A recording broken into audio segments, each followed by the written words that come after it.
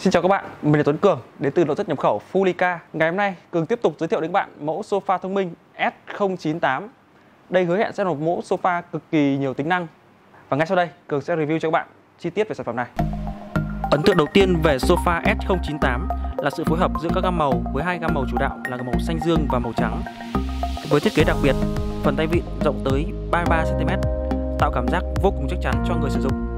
Về kích thước, sofa S098 có chiều dài 260 cm, chiều rộng góc lờ là 160 cm, chiều cao 80 cm.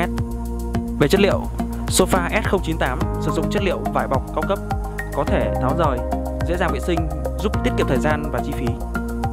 Khung cứng được làm từ thép hợp kim, sơn tĩnh điện, vô cùng bền bỉ và chống hoen rỉ, kết hợp với khung gỗ tự nhiên đã qua xử lý chống mối mọt, chống cong vênh. Về các tính năng đặc biệt, sofa S098 có thể biến thành một chiếc giường chỉ với 3 bước đơn giản. Tính năng đặc biệt thứ hai, việc tiết kiệm không gian và diện tích, thể hiện ở việc sofa S098 có tới 3 hộc đồ, một hộc đồ chính và 2 hộc đồ phụ hai bên, giúp tối đa hóa không gian cho người sử dụng.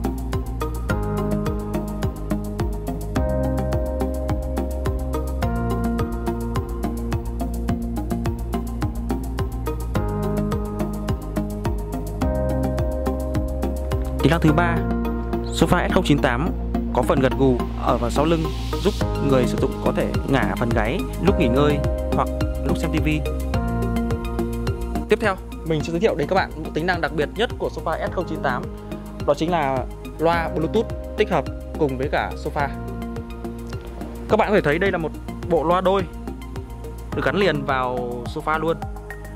Đi kèm với nó sẽ có một dây sạc nguồn, sử dụng cổng 220V. Đầu này chúng ta sẽ cắm vào cổng AUX để cấp sạc, cấp nguồn cho loa Bluetooth.